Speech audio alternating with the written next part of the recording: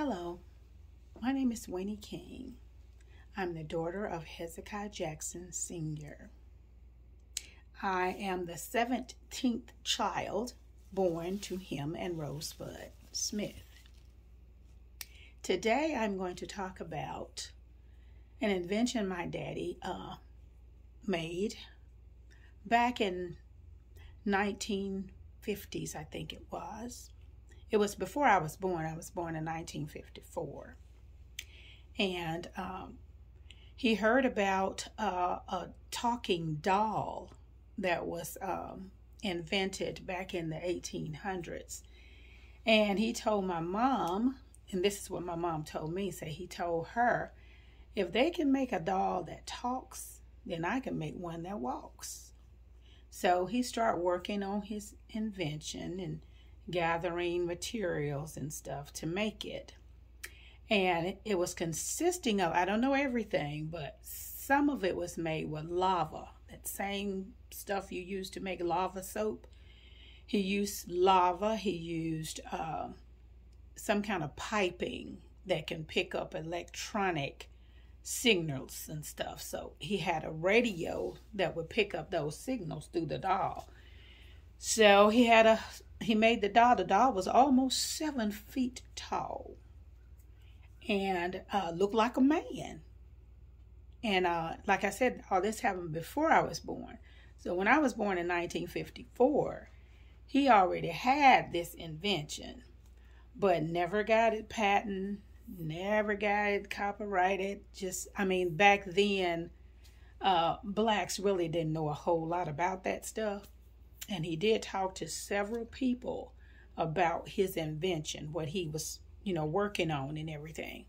So around, I guess it was 1953, before I was born, that doll was able to walk. So after I was born and everything, the doll had been sitting there for some years and everything. And my brother would put the radio in the doll's back and let him walk to scare us with it.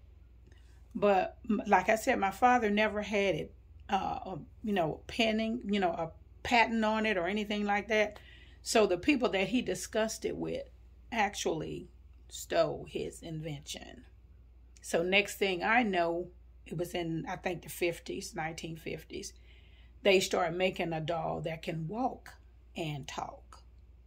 And my father was very heartbroken and everything, because he was saying to himself he should not have shared his invention with others before he got the information on how to patent it and copyright it. So I'm just on here today to say that was generational wealth that was stolen from us.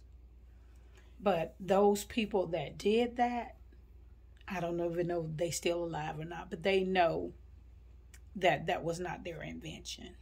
But that's all I have to say. I have a question. Can you tell me, in today's time, a particular doll or invention you see today that will be similar to what your father invented during that time? Well, the Mattel doll, because Mattel, I think, came out in 1960, I think. And see, my daddy did this before the 50s. It was like the late 40s up into the 50s, and working on it until I was born in 1954. So the Mattel doll, and I'm thinking back in the 1800s, they had a talking doll, but they didn't have a walking doll. And I'm not sure who was the inventor on that. I'm thinking it was Edison. Edison was the inventor back in the 1800s that had the talking doll. But the voice of the doll actually scared the kids. So I don't know whether he just, did it again to make the voice sound more friendly. So parents would buy it for their kids or what. But all I know that they didn't have a walking doll until my daddy made the walking doll. And somebody took his invention and used it for their own gain. If Hezekiah Jackson Sr. was alive today, what would be the title of his invention if you could pick his brain if he was alive? Oh, well, he called his doll Richard. His doll's name was Richard. But you had some other, like I said, the inventions that came after him that picked up on his walking doll. And then they added the talking with the doll. So it was a walking, talking doll at the time. So I think when they did the walking, talking doll, that was in the 60s, 1960, something like that. I'm not sure. But if you go back and kind of look at, when the walking, talking doll was invented and stuff, they'll tell you about the talking doll. Then it comes up to the walking, talking doll. Mm-hmm. Thank you. Mm-hmm. Seems like he was a very, not only innovative inventor, but he was well ahead of his time.